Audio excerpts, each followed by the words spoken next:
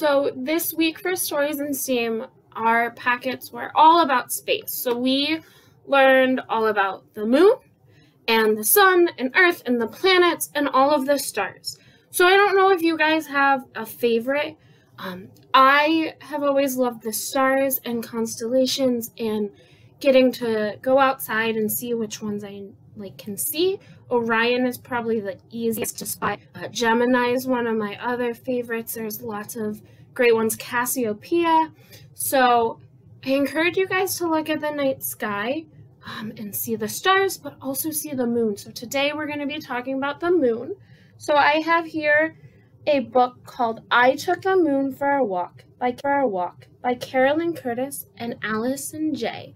And then we are going to learn about how how the moon gets its craters. So if you look at the moon, it has all these indents in it, right? It looks like something hit it. So we are going to look at how those are caused. But we are going to read this first. I Took the Moon for a Walk.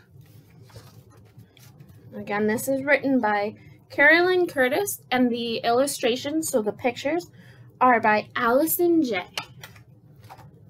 I took the moon for a walk last night. It followed behind like a still summer kite, though there wasn't a string or a tail in sight when I took the moon for a walk. I carried my own light just in case, and the moon got scared and hid his face. What's your scared faces? So he's got his own light, and look, his light is showing us. You guys see his light? We see an owl from his light. Oh, and there's a squirrel over here. But it peeked through the clouds that were fragile as lace when I took the moon for a walk.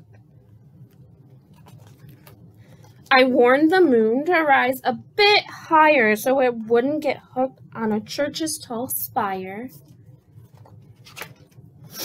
And the dogs of the town made a train whistle choir when I took the moon for a walk. We tiptoed through grass where the night crawlers creep when the rust-bellied robins have all gone to sleep. And the moon called the dew so the grass seemed to weep when I took the moon for a walk. We raced for the swings where I kicked my feet and imagined the moon has just asked me to fly. And do you guys know what planet? We have a planet up here. Which one is that? So it's got its ring, so Saturn. Hand holding hand through the starry night sky when I took the moon for a walk.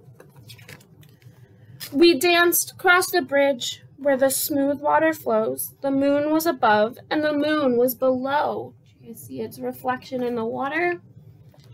And right in between them, I echoed their glow when I took the moon for a walk.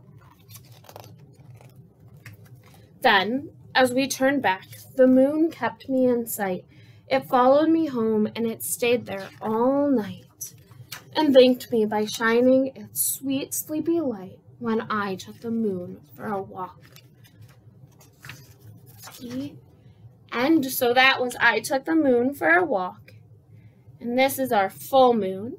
You can see I have a full moon here and all the different pieces. So we have, when there's nothing in the sky, that's what's called a new moon. So we have our full moon, and we have our crescent moons, quarter or half moon. This is a gibbous. And these are waxing, which means they're getting bigger. And then when they're getting smaller, it's called waning. So waxing and waning. All right. So to look at why we have craters, what we need is a tray. I'm going to use this box, actually. All right. So I'm going to use the bottom of a box. And then you're going to need flour and something brown. So cocoa powder works good. I'm going to use coffee grounds. So cocoa powder, cinnamon, coffee grounds, any of that will work. And then if you have ping pong balls or golf balls, something to make impact, all right? So what I'm going to use, actually you can just use a rock, but I'm going to use some potatoes actually for mine, all right? So what we're gonna do, the first step is to pour our flour into our tray, all right? You see that? And you're gonna wanna make it a nice level. Make sure it covers the whole bottom, all right? All right, so we've got the bottom of our tray, and it is nice and white. And what we're gonna do is do a layer next of, remember, I'm using coffee grounds. You guys can do this with cocoa powder, with